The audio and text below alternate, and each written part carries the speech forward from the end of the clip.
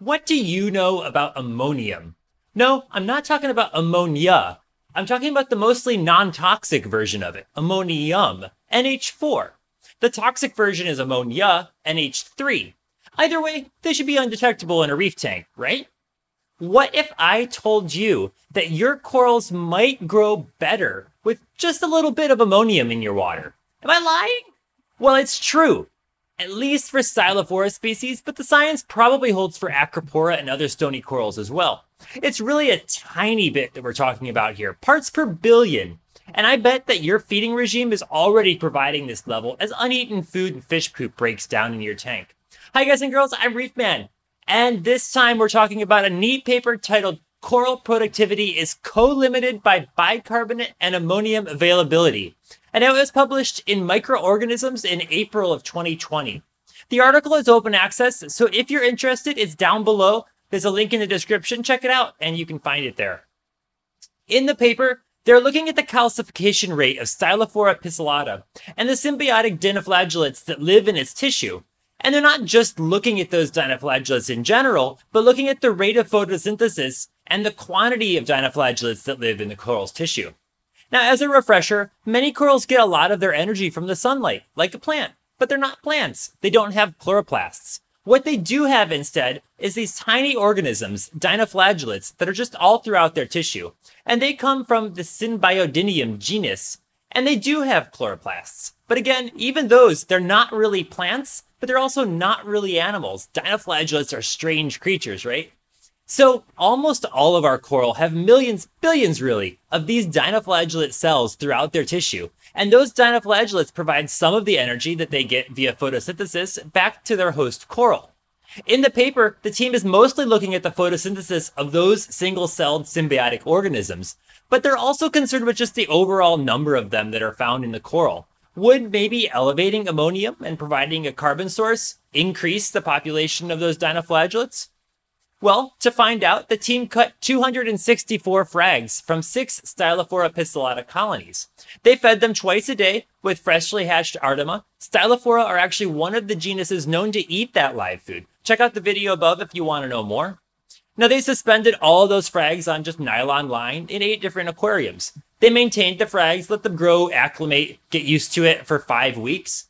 And then they halted all of the feeding for 2 weeks preceding the experiment. And that way the brine shrimp couldn't provide a source of nitrogen or ammonium on their own. Then they ran the experiment for 21 days. Now, the team tested 4 different variations. You have to have a control, so their control just had ambient ammonium and bicarbonate levels that was found in their source seawater. They also had a group in which they only increased ammonium, one where they only increased bicarbonate, and finally they had a group where they increased both ammonium and bicarbonate levels. Now, we're not talking about a big amount of ammonium here. I mentioned parts per billion. They increased it only that tiny amount, and total ammonium was only around 72 parts per billion in the elevated ammonium tanks. This is an increase of about 4 times over the control concentration, give or take a little. Now, your test kits at home, they can't even detect that amount of ammonium, as it's less than 1/10 of 1 part per million. And normally 1 part per million is the lowest amount that your kit is going to be able to detect. For bicarbonate, they used about 366 parts per million bicarbonate, which is about 3 times the control concentration. So what did they find? Well, Symbiodinium concentrations in the coral tissue increased within a week with only ammonium supplementation.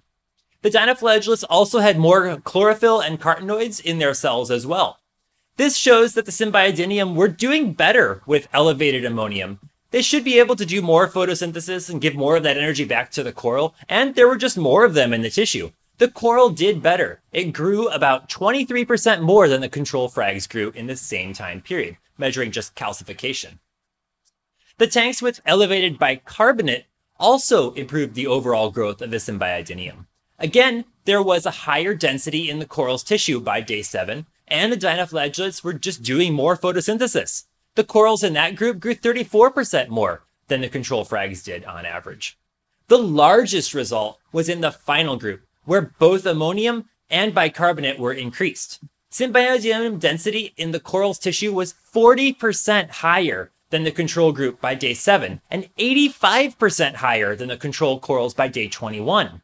The total number of chlorophylls and carotenoid content was also significantly higher, leading to the corals in this group having a much higher rate of photosynthesis. In fact, it was 1.7 times higher than the control group. The coral's overall growth rate was comparable to the other groups where they elevated one or the other. So even though the dinoflagellates were doing great, the overall coral wasn't really calcifying faster than the groups that only had more ammonium or only more bicarbonate. Now, this study suggests that coral, or rather its dinoflagellate algae that's living in its tissue, is co-limited by both the availability of inorganic carbon and nitrogen if you want to optimize for photosynthesis. The overall rate of photosynthesis seems to be limited mostly by nitrogen availability, while the growth and therefore the density of the symbionts is limited by carbon. In the study, increasing ammonium provides an increased nitrogen source, while bicarbonate is a carbon source, of course. Now, before you go out and dose your tanks to 72 parts per billion ammonium, it's important to note that really simply just making dinoflagellates happier and denser doesn't always directly translate to a benefit for the coral that houses them. At very high density levels, those organisms can actually turn into parasites that keep nutrients for their own needs rather than feeding it back into the coral's tissue. This is really common when the coral itself is under stress, or when there's a high level of nutrients in the water. In those cases, it's not uncommon for the coral to eject all of its dinoflagellates. That's called bleaching. And it seems like the dinoflagellates can kind of sense this. In order to better prepare themselves for open water life, because they can live outside the coral, they'll hoard the chemicals, just like you might hoard things if you knew you were about to lose your job or go through some hardship. Now, I thought this was a pretty neat paper. I've never heard of ammonia, or even ammonium, having a beneficial effect on life. I've always thought, just like you, that coral reefs are better off with the lowest possible amount of those compounds in their water. It turns out that life isn't that simple, and even these harmful substances, think of ammonia cleaners, they can be useful in very small amounts. So thanks for watching. There's a link down below to the paper, so check it out if you want to. Don't forget to subscribe if you made it this far. Stay safe, have a great day. I'll see you next time. Bye.